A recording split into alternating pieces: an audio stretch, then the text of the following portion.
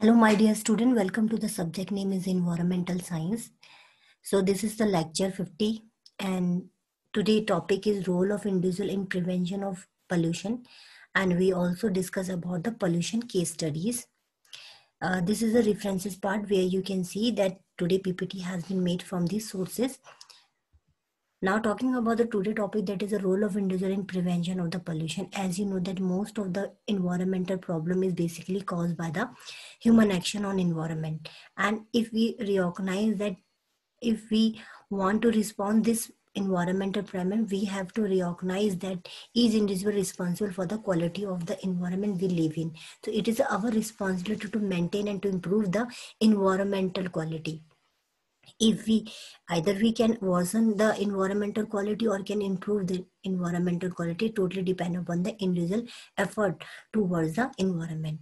Or some people think that the environmental problem can be resolved by the technological way, but most of the people think that they would clear the environment, but not most of them not eagerly want to change their lifestyle. They want to have a clean environment but don't want to do any kind of effort.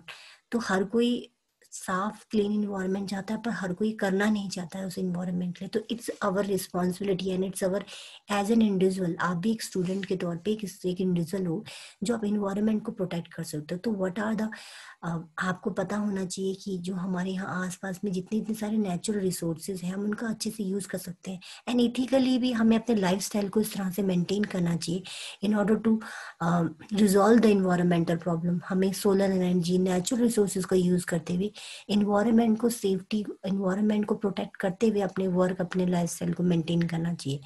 And we must learn to how to value the resources of our nature and use them sustainably, so that we can use and we can fulfill our need as well, present need as well as fulfill our future need. तो हमें किसी resources को इस तरह से use करना चाहिए कि ताकि हम उसे आज भी यूज कर सके अपनी नीड के अकॉर्डिंग, और एज वेल एज फ्यूचर में भी उस रिसोर्सेज को यूज कर सके without decreasing their amount.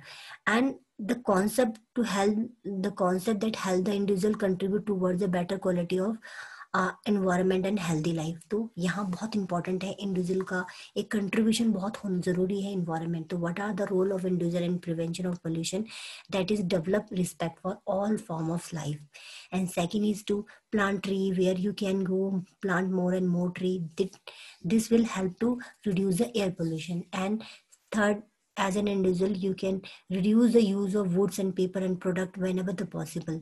Do not buy furniture, goods, and basically these kinds of furniture and books are basically made from the hardwoods. And if we cut deforest, अगर हम deforestation करेंगे इस good इस particular plant का, इस particular forest का, in order to make a furniture door. So forestation, जो forest है वो हमारा जो रिसोर्सेज है वो कम हो जाएगा. और ये फॉरेस्ट रिसोर्सेज अगर हम कम कर देंगे तो हम कई तरह की इन्वायरमेंटल प्रॉब्लम को क्रिएट करेंगे. And we have to reduce the use of fossil fuel. हमें ज़्यादा से ज़्यादा वॉकिंग और शॉर्ट डिस्टेंस के लिए वॉकिंग यूज़ करनी चाहिए, ताकि हमें कार का यूज़ नहीं करना चाहिए, क्योंकि कार और व्हीकल्स जो होते हैं वो एयर पोल्यूशन क्रिएट करते हैं. And shut down the light, shut off the light and fan when needed, not needed. तो आप जब भी घर से बाहर निकलते हैं तो आपको हमेशा अपने लाइट एंड फैन को ऑफ कर देना चाहिए, ताकि in order to save the energy. Don't use the aerosol sprays, product and commercial room air freshener. They damage the ozone layer. तो basically ozone नाम की गैस रिलीज होती है from this basically coolant kind of element से, क्योंकि aerospace जो होती है coolant होते हैं, और ये coolant element जो होते हैं वो basically ozone layer, ozone kind of element create करते हैं जो कि ओजोन लेयर को डिप्लीट करते हैं. And you should have to use a rechargeable battery instead of another kind of battery. Try to avoid asking for plastic bag. तो हमें plastic bag को यूज कम से कम करना है. अपना ही क्लोथ लेके जाए जब भी आप मार्केट में जा रहे हैं in order to buy any kind of grocery and vegetable. And another thing, use sponges and washable cloth napkin and dish towel instead of paper napkin. Don't throw away the paper plastic cups and reuse them as possible. Recycle all the newspaper aluminum accepted for recycling in your area. तो जितने भी newspaper, glass, aluminium, other item है, उनको recycle करना अपने area में. That also as an individual you can prevent the pollution. और आपको अपने पास घर पे composite been kind of in your garden आपको बनाना चाहिए, ताकि जो नेचुरल वे ऑफ फर्टिलाइजर है आप उसे क्रिएट कर सको अपने घर में. तो मैन्योर जो होता है, खाद जिसे बोलते हैं, तो आप उसको खुद ही बना सकते हैं घर में, ताकि जो solid waste, biodegradable kind of wastage है, उसको आप सॉलिड वेस्ट को मैनेजमेंट कर सकें घर पे ही. तो इस तरह से आप as an individual you can contribute toward to prevent the pollution. And last not the least, that environment protecting begin with you. तो इन्वायरमेंट का प्रोटेक्शन आपसे स्टार्ट होता है. Now talking about the pollution की स्टडी. पोल्यूशन की study हमने already कुछ discuss कर चुकी है, बट कुछ इंपॉर्टेंट मैं केस स्टडी आपको बढ़ रही हूँ. एक कोई केस स्टडी, हाँ, बेसिकली ये फ्लोराइड कंटेमिनेशन किसी इंडस्ट्री से मैक्सिमम फ्लोराइड जब निकलता है तो that it dissolve with water. और जब डिजॉल्व वाटर में हो जाता है तो ह्यूमन बीइंग जब उस ऐसे वाटर को इनटेक करते हैं तो वाटर पोल्यूशन हो जाता है.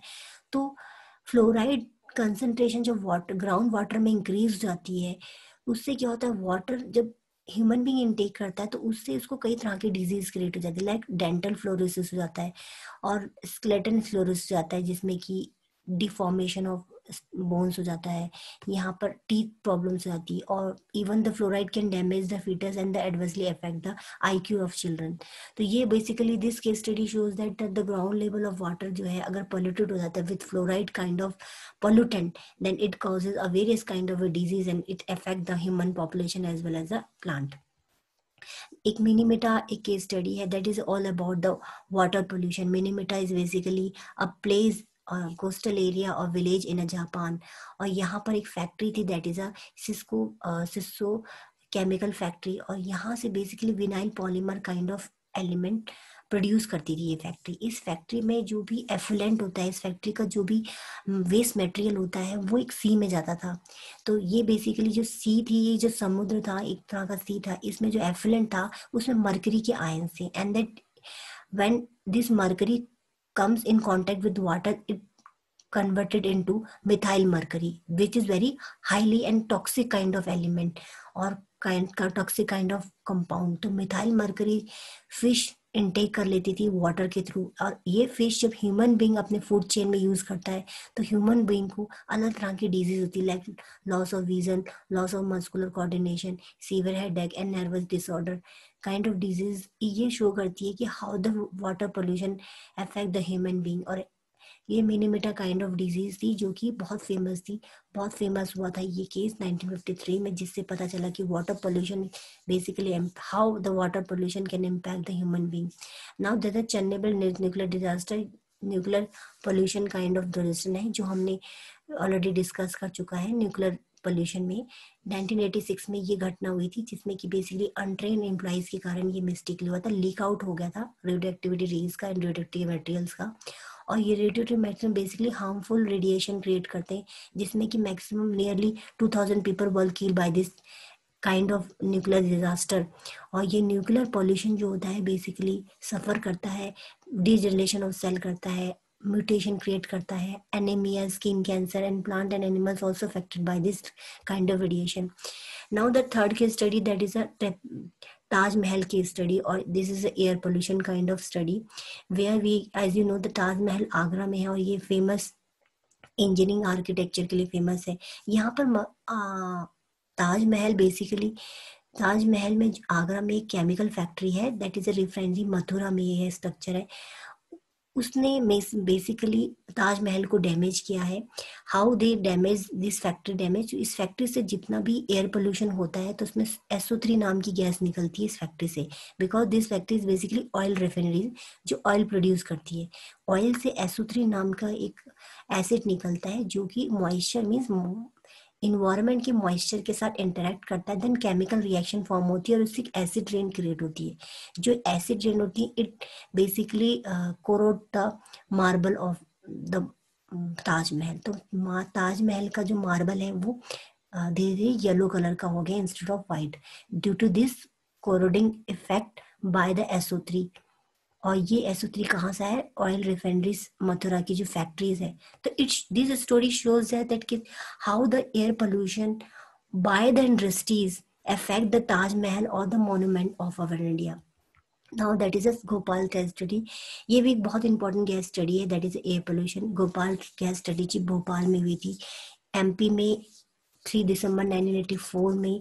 मिथाइल आइसोसाइनेट, ये जो फैक्ट्री थी, ये basically factory using methyl isocyanate, ये बेसिकली कार्बोनेट पेस्टिसाइड क्रिएट करती थी. तो ये factory basically pesticide creation kind of factories थी एंड यूजिंग मिथाइल आइसोसाइनेट. और इस फैक्ट्री से मिथाइल आइसोसाइनेट नाम की गैस रिलीज हुई एंड एक्सप्लोजन हो गया रिएक्टर में. और एक्सप्लोजन के कारण क्या हुआ?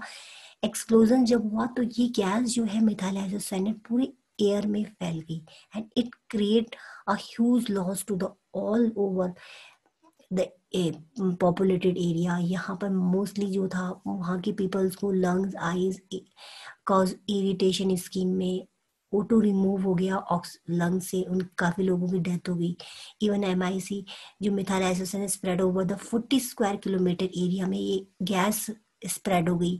5,000 people were killed in that Bhopal gas strategy and 65,000 people suffer from INS respiratory disorder and 1,000 people become blind. तो ये शो करता है कि how the gas or some harmful gas can pollute the air and it causes a harmful effect to the human being. Now next case study, that is arsenic pollution in the groundwater. That also a water pollution case study. Arsenic जब ground water में add हो जाता है तो उससे भी एक अलग तरह की डिजीज क्रिएट हो जाती है, जो बेसिकली एक white and black spot create करती है स्किन में. इसको बोलते हैं melanosis kind of disease create करती है आर्सेनिक. तो ये ह्यूमन बींग्स में क्रिएट हो जाती है. इंडाइजेशन हो जाता है, इंडाइजेशन स्टार्ट हो जाता है और लंग्स कैंसर स्टार्ट हो जाता है. तो चिल्ड्रन में बेसिकली इस कई अलग तरह की डिजीज क्रिएट होती है. And this is basically gas Bhopal gas study ji I explain here. Now talking about the last case study, that is a soft drink bottling unit Coca-Cola में. Basically it shows that how industry में impurities हमारे product में भी पाई जाती है और ये water pollution है. और कोकोला के अंदर कुछ स्लजीज और कुछ काइंड ऑफ पोल्यूटेंट पाए गए जो टॉक्सिक एलिमेंट थे like cadmium and lead and which basically pollute the land and local water supplies. तो ये बेसिकली बहुत one of the big example that how it shows that water pollution किस तरह से हमारे प्रोडक्ट और फ्रूट प्रोडक्ट में भी इन्वॉल्व हो रहा है. Now talking about the last case study, that is a Gulf War. ये one of the atomic bomb एक बेसिकली इसमें बेसिकली बहुत ज़्यादा ऑयल जो था वो सी में स्प्रेड हो गया और उससे मैक्सिमम जो था स्टिक जितनी भी बर्ड थी उनका वो फ्लाई नहीं कर पाई because the oil stick to their oil gate stick to their body and bird can't able to fly.